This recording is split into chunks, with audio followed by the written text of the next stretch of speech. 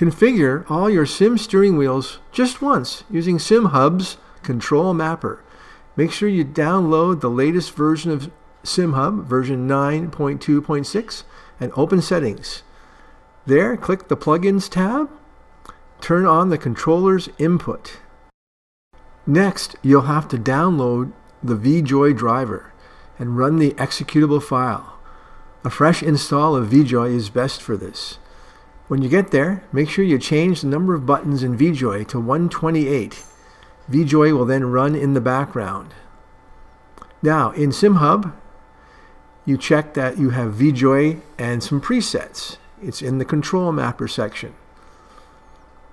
You can use the preset buttons that are suggested by SimHub, or you can delete them and start fresh.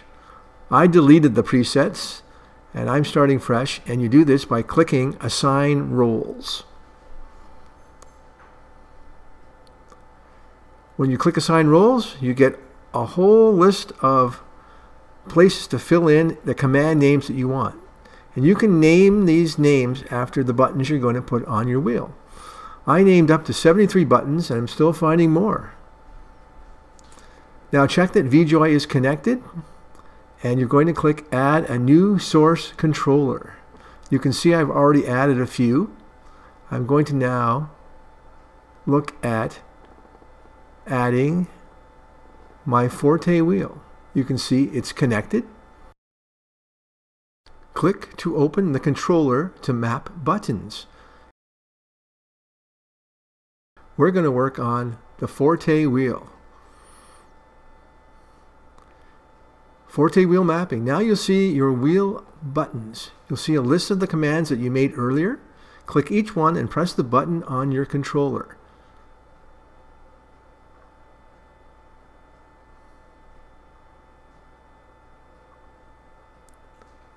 I've gotten down to the talk button. It's mapped to button 10 on my controller. And this is the button that I'm going to press to map it in SimHub. When you finish the mapping for each controller, you can test the mapping. Press the button on your wheel and a red circle will appear in the output mapping and in the controller mapping. Here the talk button is red. In this example, full service is red. I applied the same mapping method to my Apex button box. There are less features mapped here because there are fewer buttons on the button box. To sync SimHub with your controller, click the blue bar. Open the Mapping Assistant on my phone.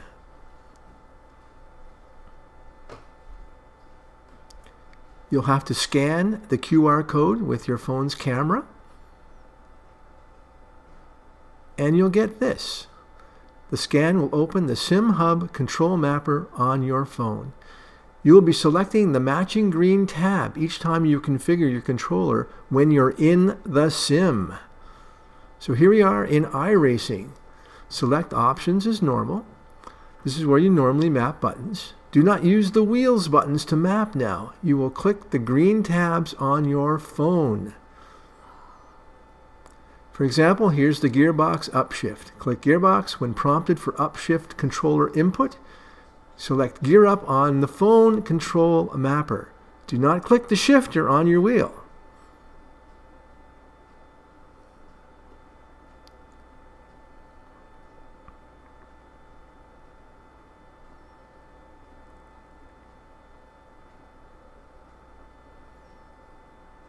Repeat this process for all the mapping you wish for the controller. Remember to always select the green Simulate tab on your phone SimHub Control Mapper. Do not click any buttons on your wheel.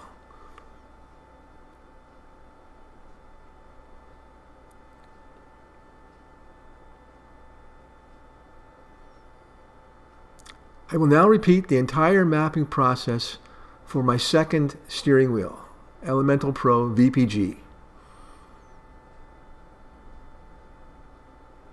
Add a new controller. Select the controller that is recognized by SimHub. This is the one you now have plugged into your computer. There it is. It's connected, and we're now going to open it up and we'll see there's nothing in there mapped.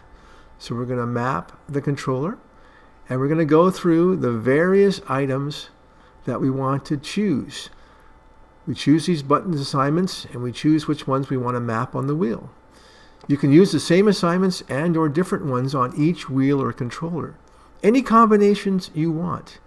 Choose only the ones you want to map to the controller. Unused functions can be assigned at another time to other controllers.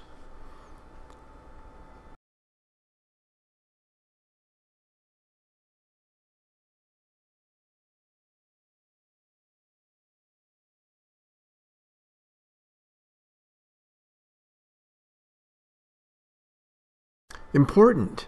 You can assign a single function to multiple controllers. Do not make any repeats in your original list of commands. For example, the gear shift up can be used on one or more wheels. You do not need to have separate gear shift up outputs in SimHub. You just use the same one over and over for each wheel that you do.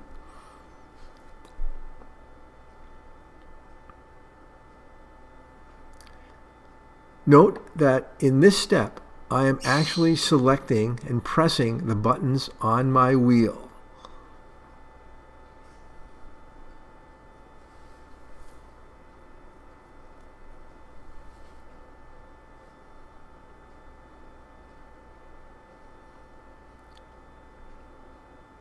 I don't have to use all of these.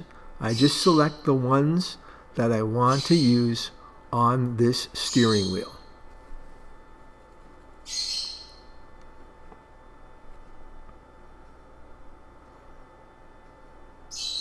Now you'll see I've done my button assignments for the VPG wheel. And I have about 30 buttons assigned. Now when I go into iRacing, I go through my mapping in the sim. We're now mapping with the SimHub Control Mapper that is on your phone. For upshifting, do not pull the shifter on your wheel. Instead, you just press the shift up on your phone SimHub Control Mapper.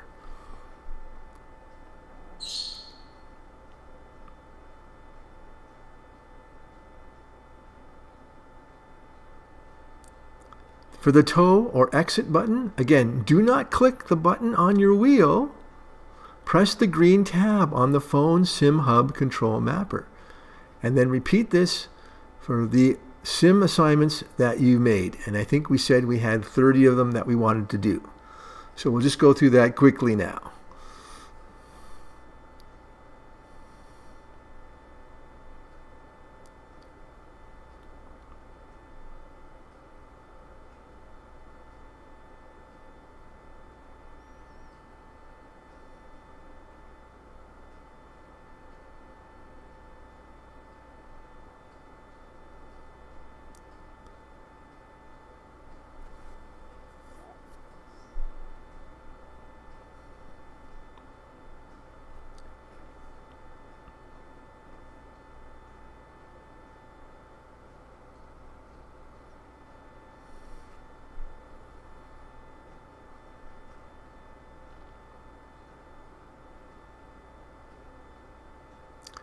And there we go. We've mapped a wheel. Here's a video summary of the process. Settings, plugins, Control Mapper.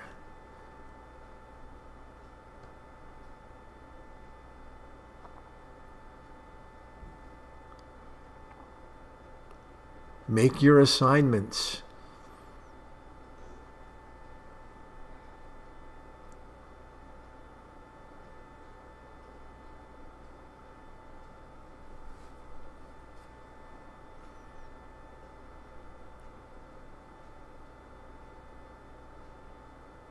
You can see quickly which controllers are connected.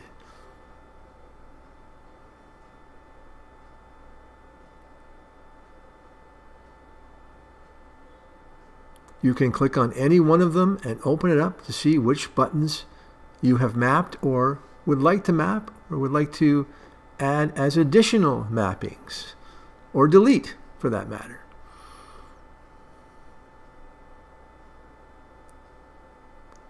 If we have a new controller, we will add a new source controller, the blue box in the middle right.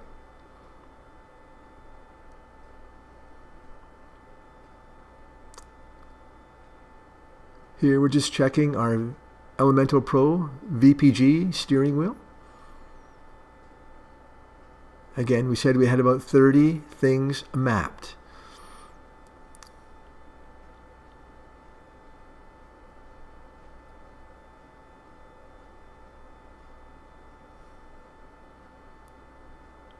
Then we go into iRacing.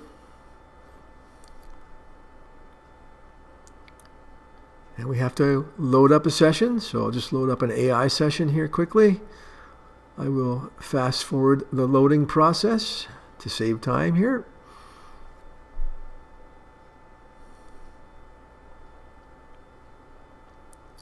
In iRacing, we will map our SimHub Control Mapper buttons to the options inside of iRacing. And we do that by opening the control mapper on our phone, opening options in iRacing, selecting the function we wish to map,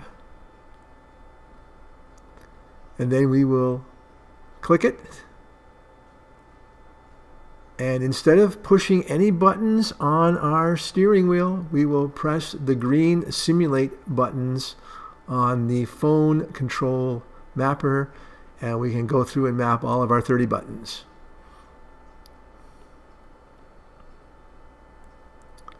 In total, I will map 4 wheels, 1 shifter, and 1 button box, and my Streamdeck in iRacing using the SimHub Control Mapper. And as a bonus, let's see how we can use the SimHub Control Mapper with Streamdeck.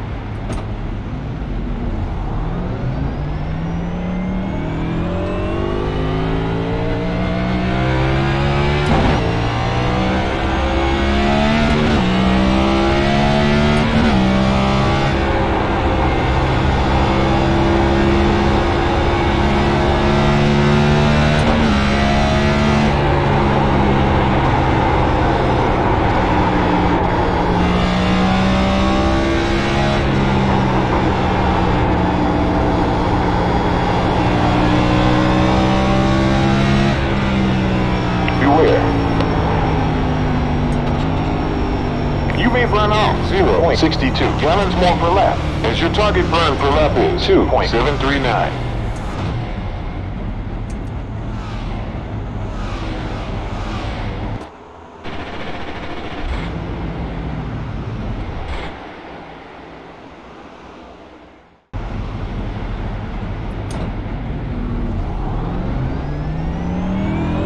One car approaching. None behind.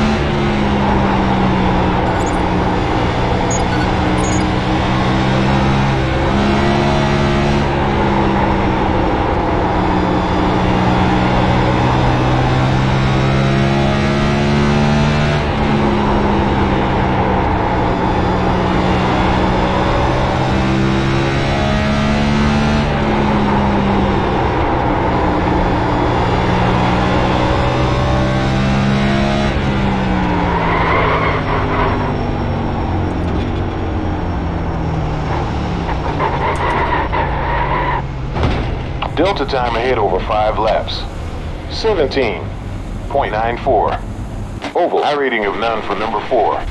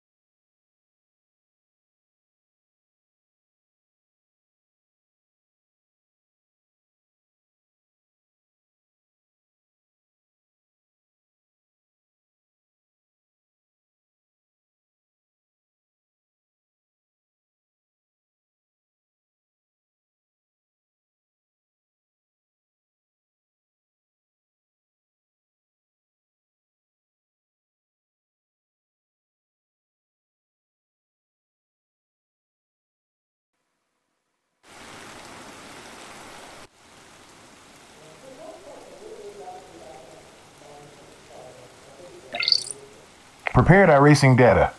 Welcome to Streets of Chicago in USA.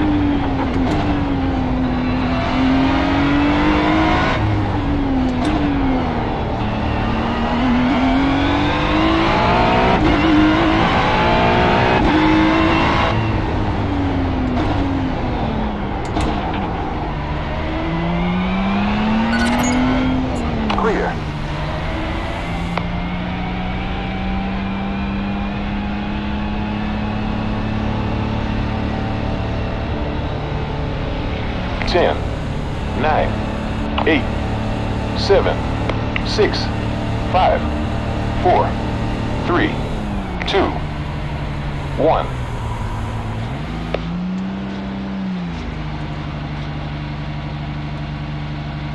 Lockwood leads.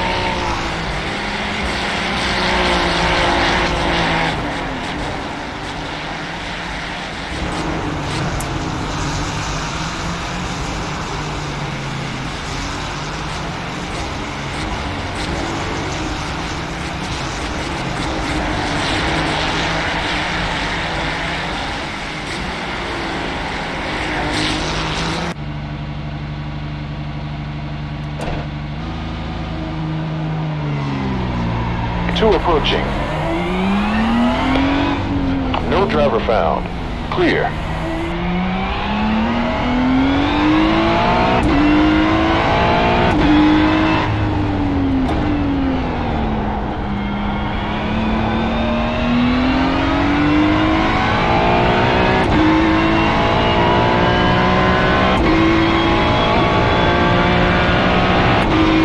Number 15, Randy now leads.